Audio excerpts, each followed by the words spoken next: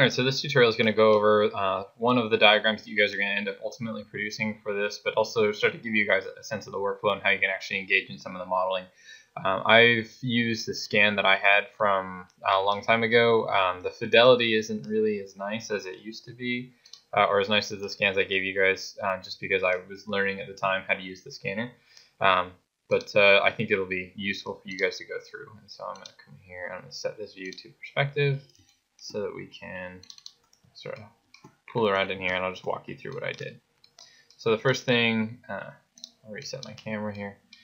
You see I have the scan here. I actually imported this in pieces, so there's different chunks of this. I have this layer lock because I was messing with some of the stuff. And I tried to delete some of the stuff I didn't need, but I left enough for you guys to get a sense of what I was doing. Then I contoured it in the X direction and then in the Y direction to give myself this sort of nice clean grid. I selected out these guys so you guys can see what actual information I used out of this. The reason I'm showing you guys this is so that you guys can start to get a sense of how you might extract information out and content out when you have to go and diagram and demonstrate what it is that you did. Because this becomes a pretty effective mechanism for representation here. Okay, from there, I took that chunk of information and I moved it over here, and this is where I started doing cleanup.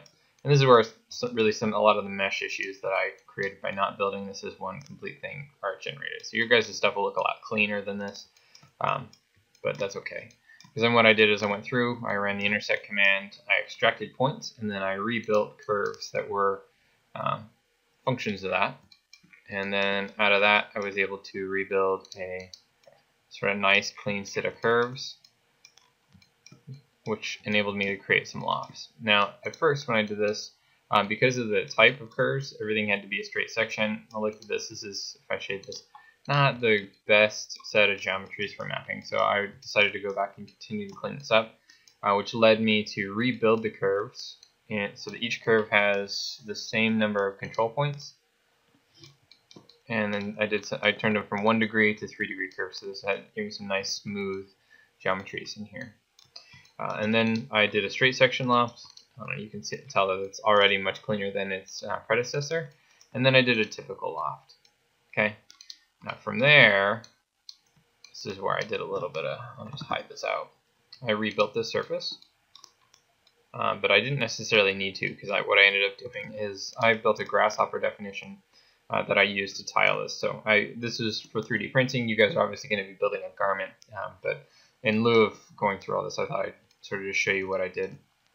And so to model the actual component here, I took this guy. I'll just hide this out. So I drew literally one curve section here. Then I scaled it down and mirrored it along the sides, and then I scaled it down, moved it over a little bit more, rotated it down, so I had this nice sort of flat panel. And then I created this nice loft out of that. And so it has this really sort of intricate level of detail. You can tell it's so intricate it's making my computer run slowly, but that's okay. From there, I knew that I was going to be tiling this, and so I knew that the tiles, because of that, if I come over here and look at this, this has a pretty sharp lip, and so that won't 3D print all that well. And so I gave this a base by just extruding the edges here. I did an extract wireframe. So, and this is a technique you guys will see. If I scroll down on the properties, I can turn off the visible isoparms, and you see now it just shows that one purple edge, and then I can extract the wireframe. From there, that gives you a set of curves that I then extruded down. And now, because of the nature of this set of geometries, and it's going to autosave, if we look at this in elevation, because it's a loft, the edges are not completely smooth and level, so you can see that this guy tapers down and up, so it's not really even. But I just need a base to mount this onto to give it an edge. And so I just put another plane on there, and I used the plane to trim that out, and then I split it out. Okay. Then I started up Grasshopper, and if I pull this up, I just wrote a really quick definition so that we could have this going here. I use a reference box, and I use a brep, and if I just hide this, you'll be able to see the brep. So that's the reference box, this green guy right here. And then this is the actual object that I want to sort of transform and map onto the surface. So then I took a surface, which was my arm piece, and I'll scroll over in a second. And then I set the height that I wanted each one of these tiles to alternately be at, and then I set the U and V divisions for my component. So how many times do I want it moving across X, and how many times do I want it moving across Y? From there, what I did is I divided the surface, my base surface, by that U and V coordinate system, and gave it a height for this. So I gave these sort of transformation box, and then I took the reference box and also created a set of coordinates to reference. And so the actual geometry is transformed by taking the 8 reference points that coordinate with this box and deforming them into the new reference points that are associated with this surface. So if I'll just turn off the preview for this. Hopefully this will run smoothly. If I zoom out over here, you'll be able to see what I mean. Okay, and so I'll just select some of these guys out, hide part of them. So here's you can see what this is doing.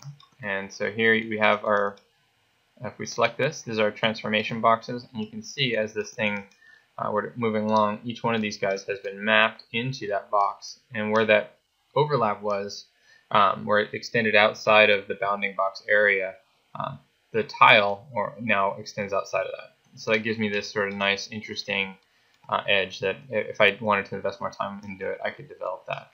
But then, so here, and I'll just come over here now, and I'll just hide the rest of these. And so then what ends up happening is, if we just preview that, you can see that these guys are in here. Now this is a parametric model, so I can come over here and say I want one more, and this is going to take a minute to process, but that's okay. Now it's thinking.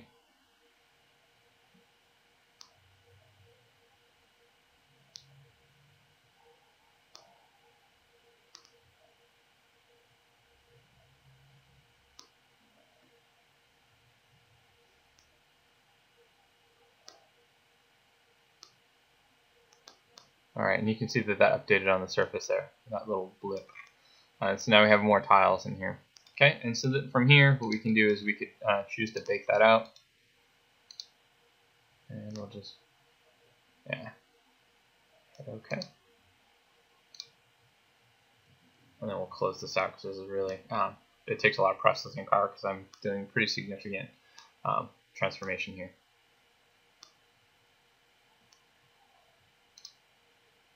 Go ahead and close that down. So I have the thing I did before, the thing I just baked out, and I'll just move that over 10. Oop. And you can see that there's now a few more components in here, so it's slightly different, but essentially prototypically the same. So we lose the little details over here where we had some crossover. Because we're using more subdivisions, it's blending a little bit better. So we can create this sort of nice armor here out of this. And so this was, the idea here was to give this sort of a sense of scale, or scales moving across this.